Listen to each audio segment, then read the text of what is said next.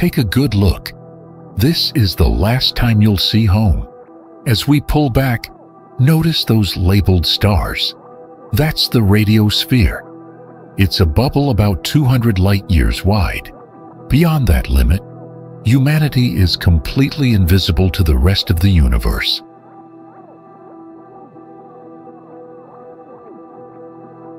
Let's speed this up. Earth is gone. That spiral structure, that's the Milky Way. It's 100,000 light-years across.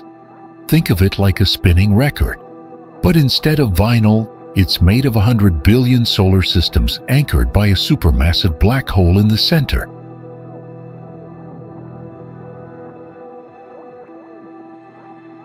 We're leaving our galaxy behind now. See those smaller clouds on the right? The Magellanic Clouds. They look like friendly neighbors, but they're actually victims. The Milky Way's gravity is slowly ripping them apart.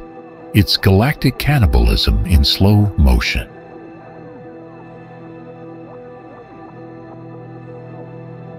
We're entering the local group. That massive shape ahead is Andromeda. It holds 1 trillion stars, double what we have. And here's the scary part. It's not floating, it's falling. It's hurtling toward the Milky Way for a collision in 4 billion years.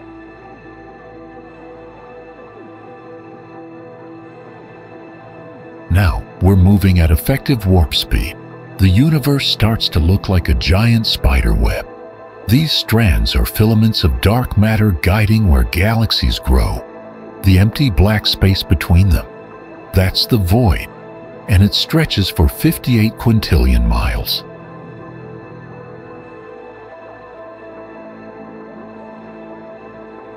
This scale is called the end of greatness. It's terrifying. Every single dot you see isn't a star. It's an entire galaxy with its own history. At this distance, the universe looks like a smooth sea of sand, and our entire galaxy is just one grain.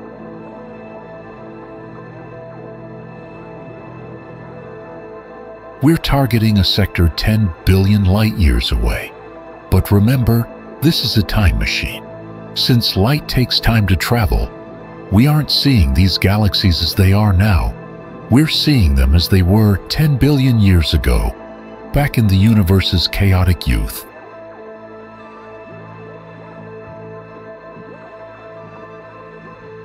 We've arrived.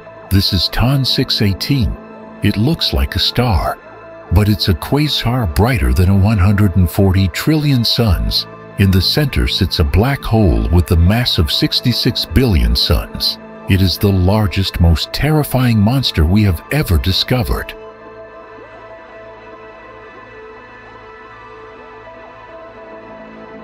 Okay, pause for a second. Recalibrate your eyes. This looks like a standard star field, right? It's not. Every single point of light you see here isn't a star. It's an entire galaxy containing billions of stars. We're traversing the intergalactic medium, the empty space where galaxies are separated by about 6 quintillion miles of nothingness. This is the cosmic web, the massive gravitational skeleton that holds the universe together. Let's pick up the pace. We are moving so fast right now that we're effectively time traveling. The light from these galaxies has traveled for billions of years just to reach us. The observable universe is a bubble 93 billion light-years across, packed with over 2 trillion galaxies. It feels crowded, but remember, we're looking at a history book. Because of the expansion of the universe, most of these places don't even look like this anymore. We're slowing down now because we're approaching something wrong. See that bright spot dead ahead? That's not a star, and it's not a normal galaxy. We are 10.4 billion light-years away from Earth. Usually, galaxies are just dim fuzzballs at this distance. But this object is screaming at us across the cosmos. It's an anomaly. Let's see what kind of monster is powering it. Target acquired. This is TON 618. It shines with the luminosity of 140 trillion suns. Think about that. This single object is brighter than every star in our Milky Way galaxy combined. It's a quasar. That light isn't coming from fusion. It's coming from gas and dust smashing together at extreme speeds in a massive accretion disk, heating up from friction before falling into the void. And here is the giant itself. This is the largest black hole we have ever discovered. It contains the mass of 66 billion suns.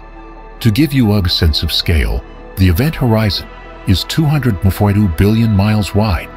You could fit our entire solar system, the Sun, Jupiter, Pluto, everything. Inside this black circle 40 times over, it wouldn't even notice we were there. Let's get uncomfortably close. That black sphere is the event horizon. It's about 1,300 astronomical units wide. Remember, just 1 AU is the distance from Earth to the Sun. Once you cross that line, reality breaks. Gravity becomes so intense that the escape velocity exceeds the speed of light. Since nothing can go faster than light, nothing gets out. It is a physical barrier to the rest of the universe. But it's not just eating, it's shooting back. Look at these beams launching from the poles. These are relativistic jets, twisting columns of plasma larger than our own galaxy. The black hole's twisted magnetic fields act like a cosmic railgun, snapping up ionized matter from the disk and blasting it out at nearly the speed of light before it can fall in. Now look right down the barrel. If Earth were in this direct line of fire, we wouldn't call it a quasar, we'd call it a blazar. The particles in this stream are moving at 99.9% light speed. It's essentially a death ray loaded with the energy of a galaxy. Luckily for us, we're watching from a safe distance. Or at least, I hope we are.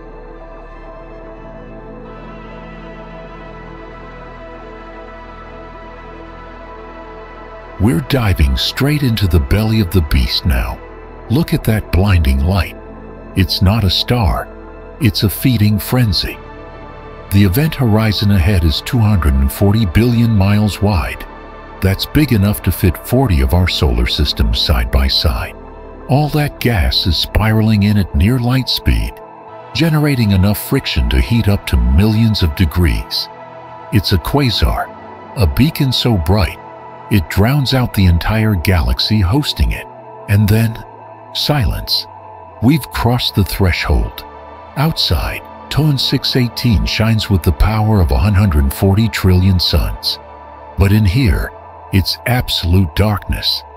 We've passed the point where escape velocity exceeds the speed of light, meaning no signal can ever report back what we see.